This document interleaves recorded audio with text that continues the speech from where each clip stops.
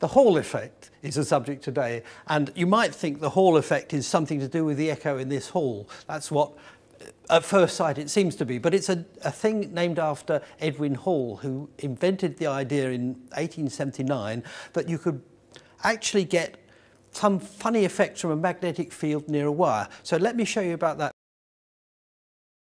Before I talk about the Hall effect, let me explain something else, which is called the Lorentz Force. And in this apparatus, I have electric charges coming out of here, and they ionize the gas and make it glow green. So you've probably seen something like this before. Now, this is a magnet, a really strong magnet. So this is put in a little, I don't know, 36mm camera so that it doesn't clang against other things. And if I put that close to this, you can see that the beam of electrons coming out of there, giving that green glow, is deflected. It goes up if it's near this pole, and it goes down, if I turn it round, for the other pole. So the effect of a magnetic field, if the electrons are running this way, is to bend it upwards.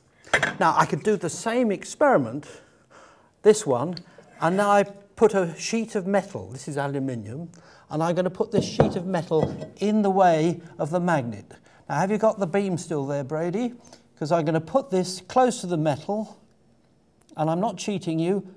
Take the metal away, it's still there. Put the metal there, and it's still bending. The magnetic field goes through the metal. Any metal, when it's behaving normally, will allow magnetic fields to penetrate it.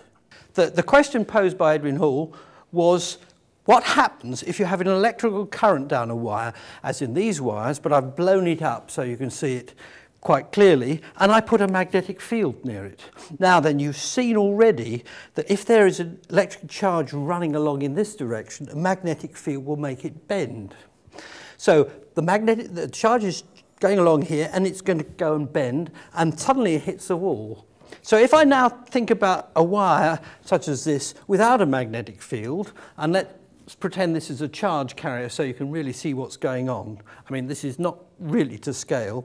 Here's the bit of the wire, and the charge goes through here, flowing down the wire, and the current is just the number of charges moving down the wire per unit time. So if I put a magnetic field down here, and the charges are coming along, as you've seen from this experiment, it's going to bend up and come to rest on the edge of the wire.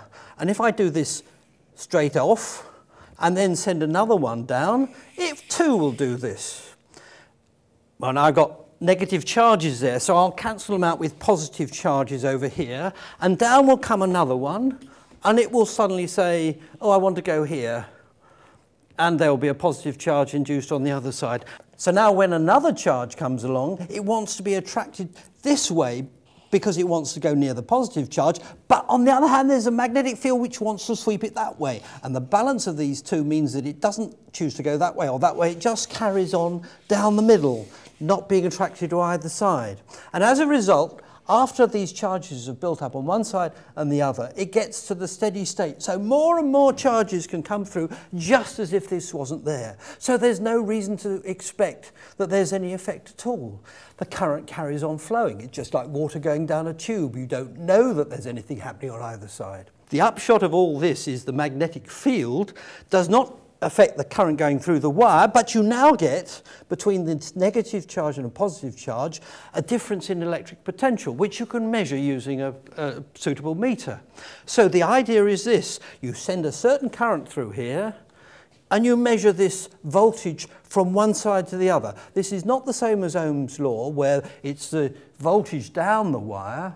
It's the voltage across the wire that you're measuring. It's quite different. And this is the idea that Hall came up with.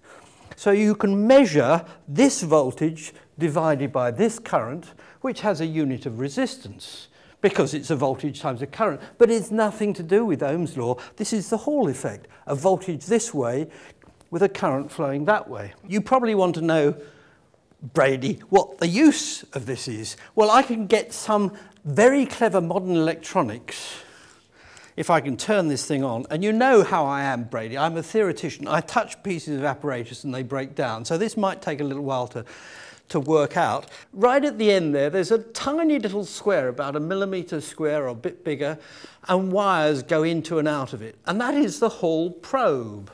This small little square is the analogue of this big one. And there are currents going into it, and there is a voltage across it. So if I put this in a magnetic field, and I put that in there, and you suddenly get, oh, it's gone off the screen. You can measure this in Tesla. That's 100 millitesla in there. And if you get in the middle, it goes off the scale. So you can actually wander around the room with this and measure the magnetic field in any particular direction. So if I have the square like that, it's a magnetic field coming in perpendicular that you're measuring. And if I twist it round, I'll get a different magnetic field. So you might want to invent things using this. And one of the things which is used using this effect is a burglar alarm. You put a tiny little magnet in your door, apparently, and a hole probe in the jamb, and set it all up with electronics. And as soon as the burglar comes in the door, this moves away from the magnet, and there's a huge change in the magnetic field, and you get a nice current. And nobody sees that you're doing it.